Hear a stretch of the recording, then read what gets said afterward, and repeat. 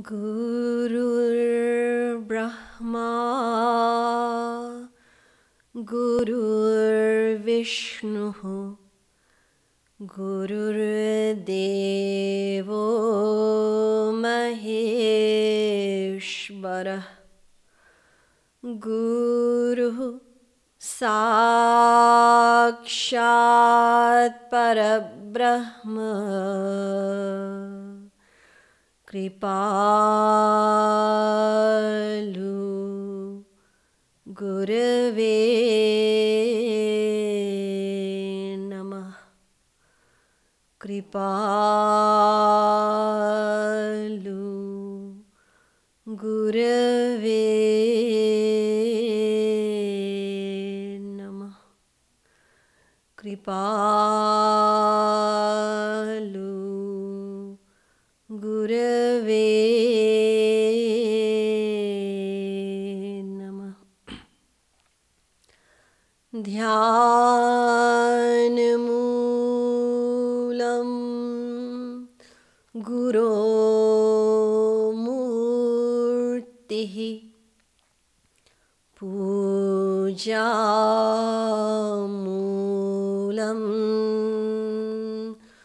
Guru Padam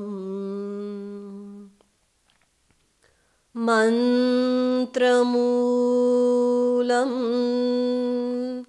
Gurur Vakyam Bhakti Moolam Guru Kripa Yo Brahmanam Vidadhati Purvam Yo Vai Vedanscha Prahinoti Tasmai Tagvang Devamatma Buddhi Prakasham Mumukshurvai Sharanamaham Prapadye.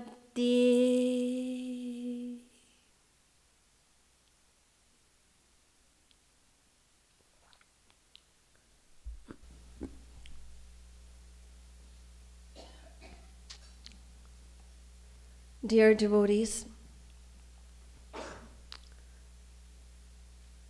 every month on the Hindu calendar recognizes at least one occasion, at least one celebration. Lohri and Makar Sankranti are the two celebrations that are generally celebrated in this month of January. However, today we all have the great privilege of honoring another celebration, Jagadguru Divas. This honored celebration, occasion,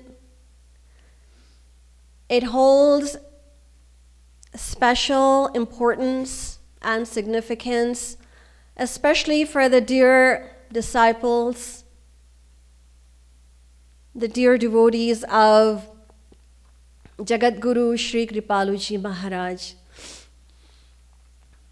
It is wonderful that you all are here to honor, to celebrate, and to participate in this joyous occasion, this very important celebration.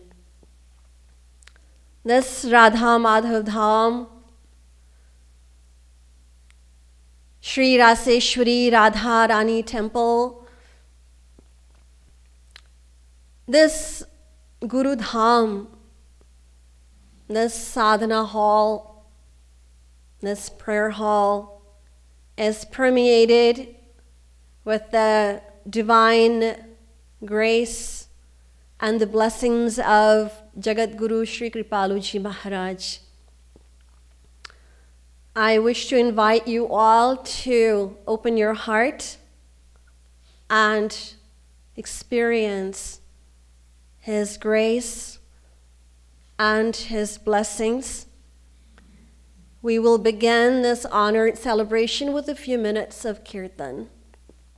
Vandeham Sadguru Charanam, Vandeham Sadguru Charanam, Vandeham Sadguru Charanam, Vandeham Sadguru Charanam, Guru Kripalur Mama Sharanam, Vandeham Sadguru Charanam, Guru Kripalur Mama Sharanam,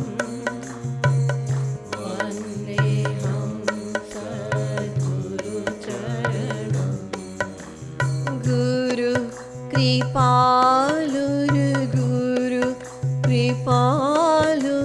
Mama Sharanam, Vandeham Sadguru Charanam, Guru Kripalur Mama Sharanam, Vandeham Sadguru Charanam. What is the meaning of Jagadguru and who is Jagadguru? In the Mahabharata, Arjuna addressed Shri Krishna as Jagadguru. Krishnam Vande Jagadguru. Vasudeva Sutam Devam Kansa Chanuramardanam Devaki Paramanandam Krishnam Vande Jagadgurum. In the Skanda Puran, the divine consort of Lord Shiva addressed him as Jagadguru. In the Bhagavad Mahapuran, Shukadev Paramhans referred to Shri Krishna as Jagadguru Shri Krishna when he praised the extreme good fortune of the gopis, of the Braj gopis, who accepted him as their divine beloved. Jagadgurum brahmate buddhya tasam kim varnyate tapah Bhagavatam. So, Purnatam Purushottam Brahma Shri Krishna is the original Jagadguru. In this age of Kali Yuga, this tradition of Jagadguru began with Adi Jagadguru Shankaracharya, who was recognized as the descension of Lord Shiva. The need for appointing a Jagadguru was felt when there was a lot of hypocrisy and misunderstanding prevalent in the name of religion. Most of those who preached had absolutely no clue about spiritual truth or any spiritual subject for that matter. So the scholars decided to select and appoint a saint of the highest class based upon divine experience as Jagadguru. Now, this title of Jagadguru is given to that personality only who is fully endowed with the ability to impart divine knowledge. Gum rotiti guruhu. He who is capable of imparting divine knowledge is Guru. Grinati jnanam iti guruhu. He who imparts divine knowledge is Guru. According to Mundaka Upanishad, Pariksha lokan brahmano nirveda maya nastya kritah kritena tad vijnanartham sagurumeva bhigachet samit panihi shrotriyam brahmanishtham. So in order to attain divine knowledge, in order to receive divine knowledge, one has to take recourse of a Shrotriya Brahmanishta Mahapurush, a God-realized personality who is a scholar of the Vedas, who is perfectly well-versed in all the scriptures, and one who has attained and realized God. Such a personality would be accepted as a supreme authority of knowledge, of divine knowledge, so that people could go to him and approach him for spiritual guidance.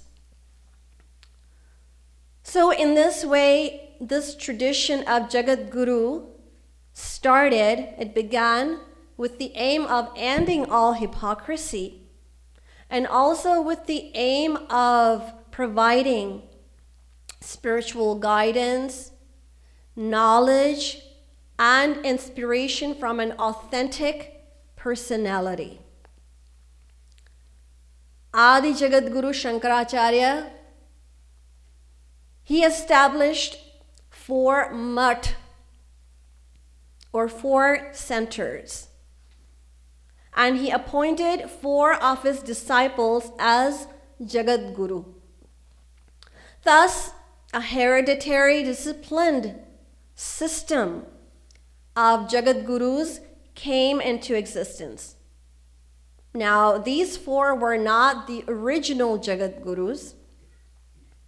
After Adi Jagadguru Shankaracharya, there were only 3 more Jagadgurus. When I say 3 more, I mean original Jagadgurus. And by original, I mean those who were fully empowered with divine knowledge, proved to be prominent through debate against other contemporary scholars. So the 3 Jagadgurus were Jagadguru Shree Ramanujacharya, Jagadguru Shree Nimbarkacharya, and Jagadguru Shree Madhvacharya. These were the 3 original Jagadgurus after Adi Jagadguru Shankaracharya. Sometime after the 4th Jagadguru, Jagadguru Shree Madhvacharya, a special body of 500 topmost eminent scholars was established and authorized to appoint a Jagadguru. And it is only when these topmost scholars collectively and unanimously accept a saint as the supreme authority of knowledge of all of our scriptures in our Sanatan Dharma, is that personality officially appointed as Jagadguru. Till today, this Parishad has honored only one such personality as Jagadguru, and that is our Jagadguru Shree Kripalu Ji Maharaj.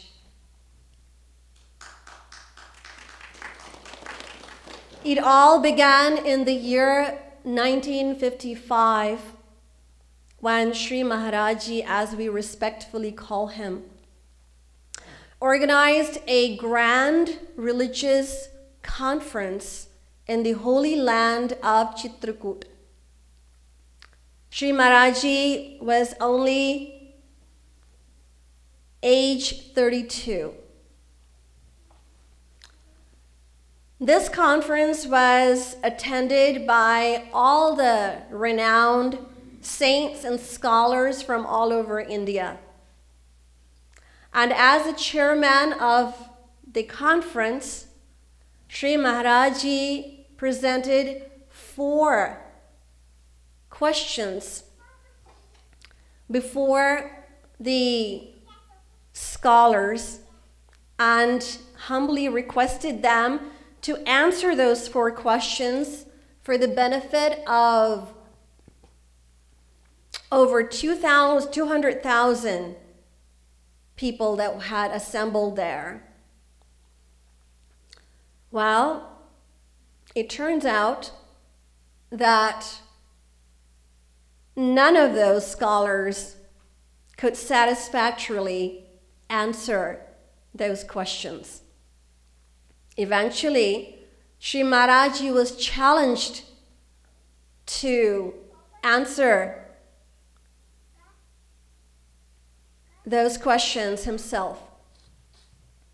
And that was the first time he ever spoke in public. In the year 1955, it was his first public lecture, his first public discourse. Up to this time, devotees had seen Shree Maharaji in very intense devotional samadhi. He was oblivious of the outside world and always drowned and absorbed in the supreme state of divine love ecstasy. It was after age 28 that Shree Maharaji subsided and concealed his state of divine love ecstasy to reveal his inner ocean of divine wisdom and to selflessly serve and enlighten deserving souls. In this conference, everyone that attended and the people there, they were simply amazed at this young man, age only 32, speak with such exceptional mastery of all the scriptures. Shree Maharaji's devotees were even more astonished and surprised because they had never seen him study a single book ever. They were all wondering and curious as to where he had hidden this unlimited treasure of divine knowledge. The vice president of Kashi Vidvat Parishad, along with 12 scholars, was also present at that conference. These esteemed scholars were astounded at Shree Maharaji's vast and profound knowledge of all the scriptures. And they returned to Kashi praising Shree Maharaji's unprecedented wisdom to no end. Now, this praise, when they went back to Kashi and they were praising Maharaji so much, so this praise was skeptically received by some of the scholars who thought it was just an exaggeration. They thought, how could it be possible for a young man age only 32, to be the master of hundreds of scriptures when it takes almost a lifetime, or maybe not only that, to master one scripture. So this constant praise that they were hearing aroused their curiosity. So the following year, Shree Maharaji organized another grand religious conference similar to the one in Chitrakoot. The General Secretary of Kashi Vidvat Parishad, Shri Raj Narayan Shukla, went to that conference unannounced. He just showed up because he wanted to find out the truth for himself. So when Sri Maharaji heard of his arrival, Sri Maharaji greeted him and respectfully invited him to the stage to speak first. But Sri Raj Narayan Shukla, he insisted that Maharaji speak first. His intention was to list all the mistakes that Sri Maharaji would have made and point them out before the vast gathering of thousands of people that had assembled there. So he sat down with pen and paper to list all the mistakes that Sri Maharaji, as he expected, was going to make. And miraculously, his hand did not move at all. He sat there absolutely captivated and enthralled from beginning to end. The piece of paper that he sat with, it remained blank. Sri Raj Narayan Shukla, he was absolutely and totally stunned and amazed. He decided that he was not going to speak that day, and he asked to be the first speaker the very next day. So the next day, when he went up to speak, then Sri Maharaji also sat with pen and paper to list his mistakes. But Sri Maharaji's hand did not move either.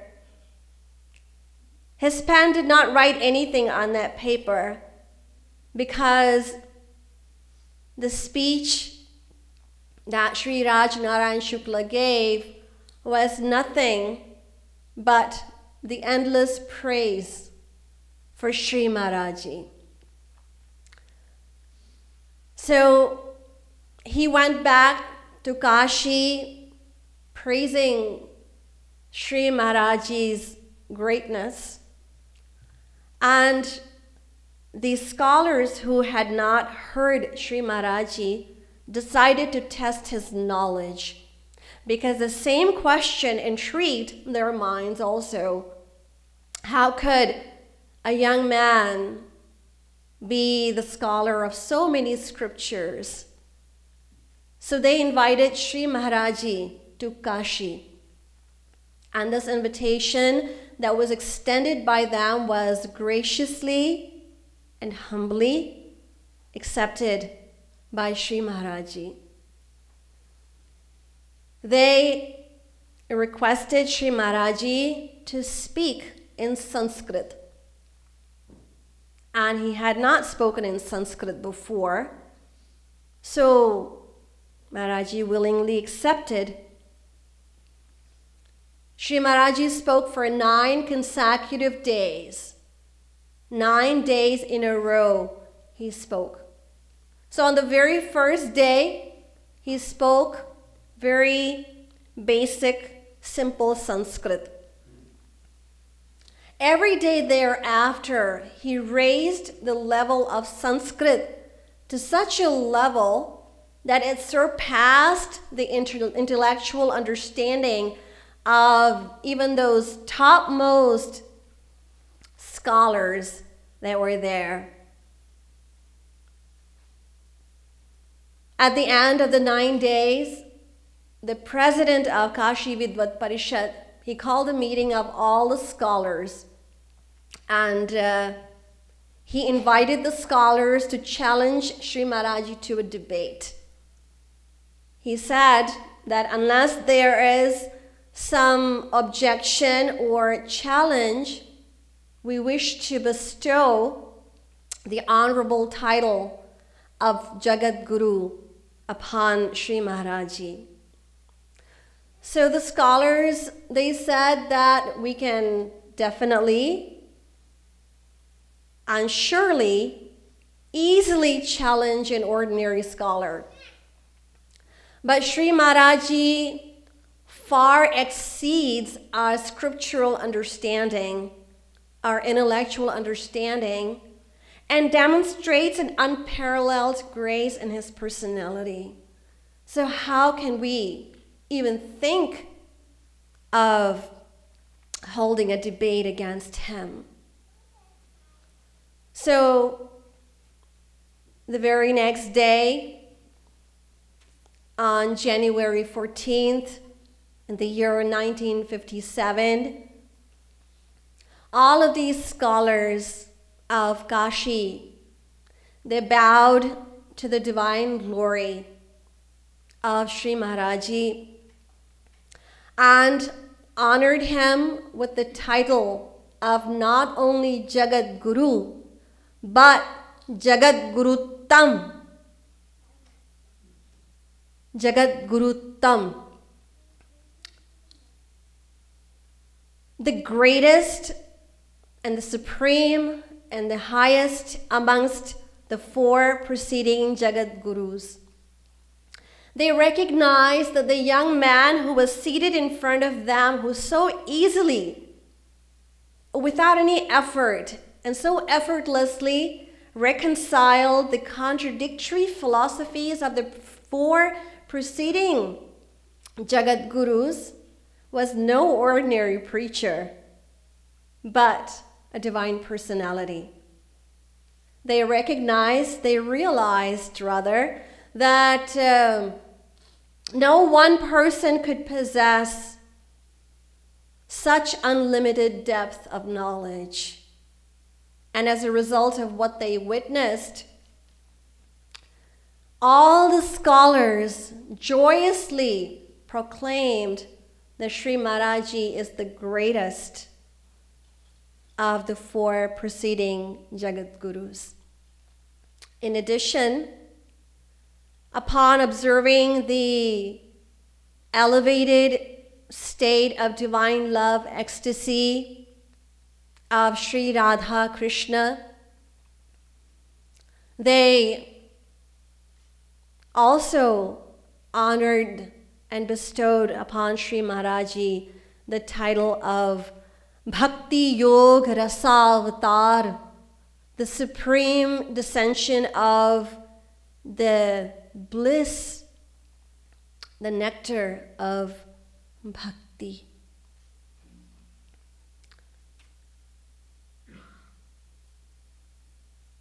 To conclude, I wish to say that just as it is the law of this creation, the rule of this material existence, this material world, that everyone that comes into this world must also leave one day. That being said, God and his saints, descended divine personalities, God-realized personalities, when they come into this world, they must also leave. They follow the same protocol.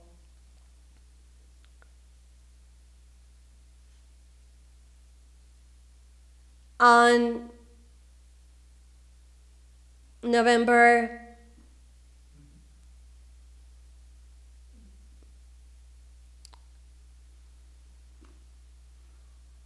15th, 2013, Jagadguru Shree Kripalu Ji Maharaj ascended to the divine abode of Sri Radha Krishna. At age 91. For 91 years of his life in this world, Sri Maharaji tirelessly, selflessly, and unconditionally served this world with his presence, his association, his inspiration, his blessings, his guidance. As a very dear, loving, and very close disciple of Sri Maharaji once said, that Sri Maharaji's life was a divine charity. Though he was very great, words are inadequate. Words cannot adequately describe his supremacy.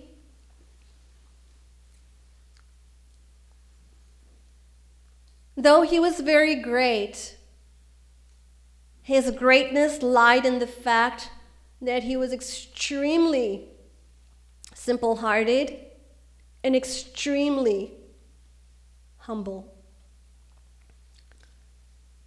His greatness was such that small children felt no hesitation in approaching him to shake hands with him.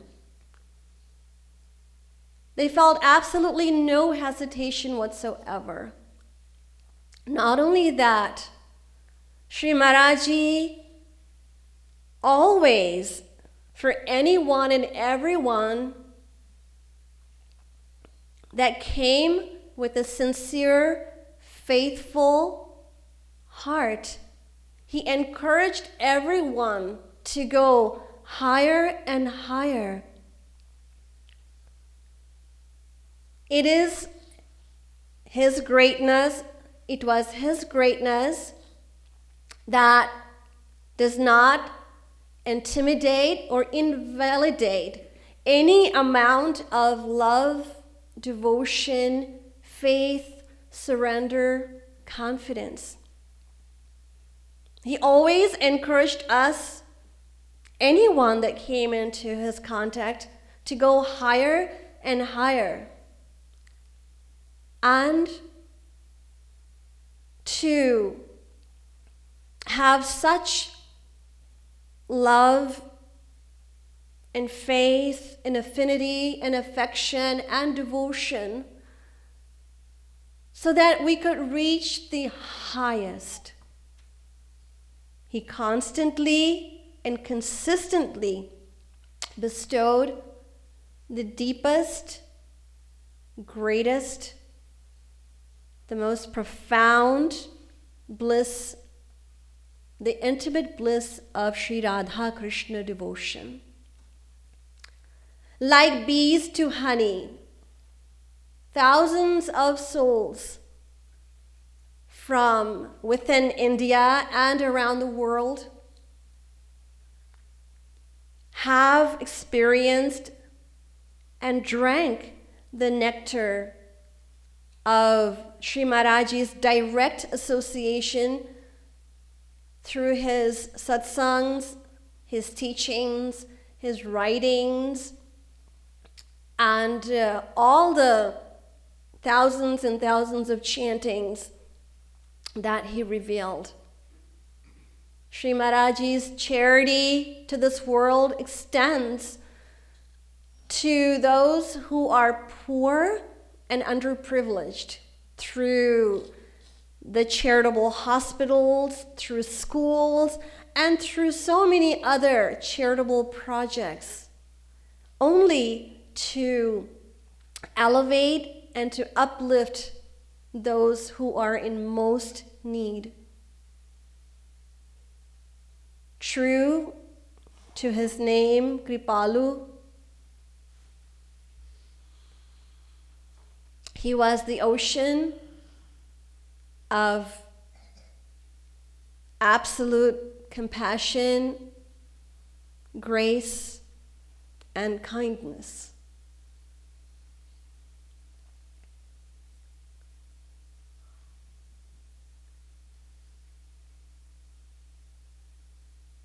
Although he is physically no longer with us, at least in this lifetime, but yet nothing is over, because his grace and his blessings are still with us.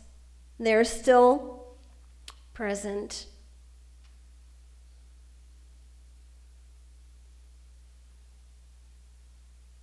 Sri Maharaji bestowed, showered